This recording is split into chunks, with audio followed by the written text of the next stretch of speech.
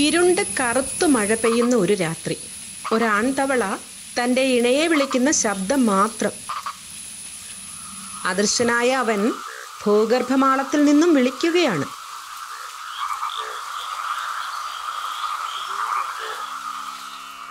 ഹിന്ദു പുരാണങ്ങളിൽ അസുരരാജാവായ മഹാബലി തൻ്റെ പ്രജകളെ കാണുവാൻ വർഷത്തിലൊരിക്കൽ പാതാളത്തിൽ നിന്ന് വരുന്നുവെന്ന് കരുതപ്പെടുന്നു. കേരളത്തിൽ ഈ ദിവസം ദേശീയ ഉത്സവമായ ഓണമായി ആഘോഷിക്കുന്നു. മഹാബലിയുടെ ഈ വരവിനെ ഓർമ്മിപ്പിക്കുന്നത് പോലെയാണ് ഈ തവളയുടെയും വർഷത്തിലൊരിക്കലുള്ള വരവ്. ഇടവപ്പാതി ഇടമുറിയാതെ പെയ്യുന്ന ആദ്യത്തെ കനത്ത മഴയിൽ ഭൂമിയുടെ ഗർത്തത്തിൽ നിന്നും പുറത്തേക്കുള്ള വരവ്, അതും ഏതാനും മണിക്കൂറുകൾക്ക് വേണ്ടി മാത്രം. മഹാബലി തവളയെ നമുക്ക് പരിചയപ്പെടാം.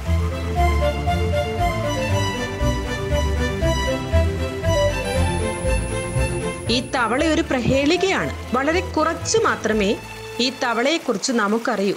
അതും ഭൂമിക്ക് മുകളിൽ ഏതാനും മണിക്കൂറുകൾ ഹ്രസ്വ സന്ദർശനത്തിനെത്തുമ്പോൾ മാത്രം. അതിൻ്റെ ഭൂഗർഭ ജീവിതം ഒരു നിഗൂഢതയാണ്. വൃത്താകൃതിയിലുള്ള ശരീരവും പന്നിയെപ്പോലെയുള്ള മൂക്കും മിനുസമാർന്ന ധൂമ്രവർണ്ണമുള്ള ചർമ്മവുമുള്ള ഈ തവള വിചിത്രമായി കാണപ്പെടുന്ന ഒരു കൗതുകം തന്നെയാണ്. The purple frog, scientifically known as Nasica batrachus sahyadrensis.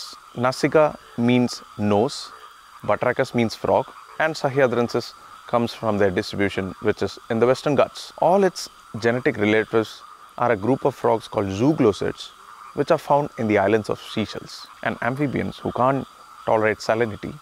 And this genetic relationship makes the species a living evidence of the Gondwana land hypothesis.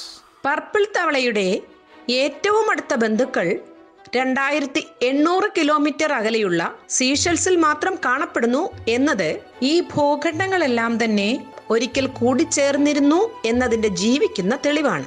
ഏകദേശം 180 ദശലക്ഷം വർഷങ്ങൾക്ക് മുൻപ് തെക്കൻ അർദ്ധഗോളത്തിലെ ഒരു പുരാതന മഹാഭൂഖണ്ഡം വിഭജിച്ച് ഇന്നത്തെ തെക്കേ America, Africa, Seychelles, Arabia, Madagascar, India, Australia, Antarctica എന്നിവ രൂപം കൊണ്ടതായി ഗോണ്ട്വാന ലാൻഡ് സിദ്ധാന്തം വാദിക്കുന്നു.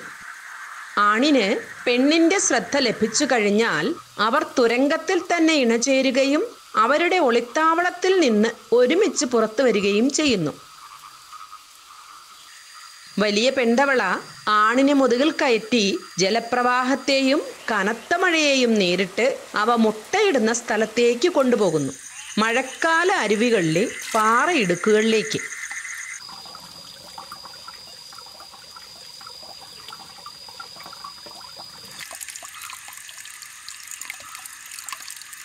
അവിടെ പെൺതവള 2000 മുതൽ 4000 വരെ മുട്ടകളിടുമ്പോൾ ആൺതവള തൻ്റെ ബീജത്തെ ബീജസങ്കലനത്തിനായി ഈ മുട്ടയുടെ പിണ്ഡത്തിലേക്ക് നിക്ഷേപിക്കുന്നു. താമസിയാതെ ഇവർ അവരുടെ ഭൂഗർഭമാളത്തിലേക്ക് മടങ്ങുന്നു. അവിടെ 1 വർഷം കൂടി വീണ്ടും അജ്ഞാതവാസത്തിലേക്ക്.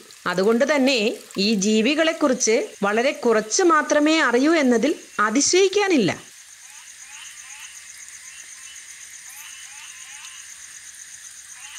It was only in 2003 it was formally described, but it is known to indigenous people and people living in the forest since a long time. And in fact, in some places they had different names for both the sexes. So in some place the male is called Padal and the female is called Padayal. Kunyuna, Pannimukan. There are several names in different areas of its distribution. Doctor സന്ദീപിന്റെ നിരീക്ഷണങ്ങൾ കാണിക്കുന്നത് purple തവളകൾ കൂടുതലായി കാണപ്പെടുന്നത് വനങ്ങളിലും വന്യജീവി സങ്കേതങ്ങളിലും സംരക്ഷിത ദേശീയ വനങ്ങളുടെ പുറത്തുമാണ്. അവയെക്കുറിച്ച് വളരെ കുറച്ചേ അറിയൂ എന്ന വസ്തുത അവയുടെ സംരക്ഷണത്തിന് അങ്ങേയറ്റം വെല്ലുവിളി ഉയർത്തുന്നു. പർപ്പിൾ തവളകളെ സംരക്ഷിക്കുന്നതിനുള്ള ആദ്യ പടി അവയെ ജനപ്രിയമാക്കുക എന്നതാണ്. To conserve a species, it should be known by everyone. In that particular aspect, we thought about like how to make this animal popular and all, and that's when we realized that we could possibly, or we could actually compare this species with the legendary mythological character King Mahabali. And we started like social media campaigns and awareness talks, workshops, classes and everything, and this kind of helped us in getting the species popular. Purple തവള ജോഡിയുടെ ഏകദിന യാത്ര അപകടങ്ങൾ നിറഞ്ഞതാണ്. പേമാരിയിൽ അവർ അലോസരമായ ആവാസ വ്യവസ്ഥയിലൂടെ സഞ്ചരിക്കുകയും അതിവേഗ വാഹനങ്ങളുള്ള റോഡുകളിലൂടെ സഞ്ചരിക്കുകയും വേണം. പലതും കൊല്ലപ്പെടുന്നു. കുറെ പേർ മൂങ്ങകൾക്കും പാമ്പുകൾക്കും ഇരയാകുന്നു. പ്രത്യേകിച്ച് ബ്രൗൺ ഫിഷ് മൂങ്ങ, നീർക്കോലി തുടങ്ങിയവയ്ക്ക്. ബീജസങ്കലനം ചെയ്ത മുട്ടകളും പല പല വെല്ലുവിളികളെ നേരിടുന്നു. ചിലത് കുതിച്ചൊഴുകുന്ന അരുവികളിൽ ഒളിച്ചു പോകും. ചിലത് മറ്റുള്ള ജീവികൾക്ക് തീറ്റയാകുന്നു.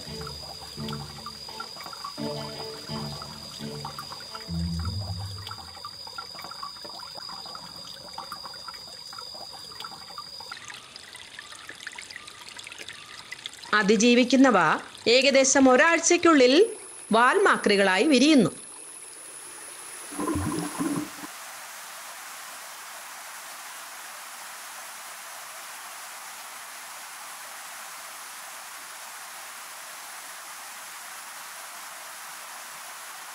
വാൽമാക്രികളുടെ വായ അതിവേഗ ജലപ്രവാഹത്തിനെ നേരിട്ട് പായൽ വലിച്ചെടുക്കുവാൻ പാറകളിൽ പറ്റിപ്പിടിക്കുന്നതിന് പര്യാപ്തമാണ്.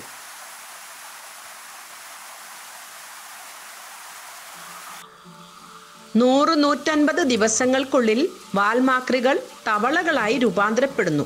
അങ്ങനെ പുതിയ തലമുറയിലെ നീലലോഹിത വർണ്ണ മണ്ടൂകങ്ങൾ ഭൂമിക്കടിയിലേക്ക് പോകുന്നു. അവരുടെ രഹസ്യ ഭവനത്തിലേക്ക്, നിഗൂഢതകൾ നിറഞ്ഞ സർവ്വതിൻ്റെയും നിലനിൽപ്പിന് ആധാരമായ ഭൂമിയിലേക്ക്.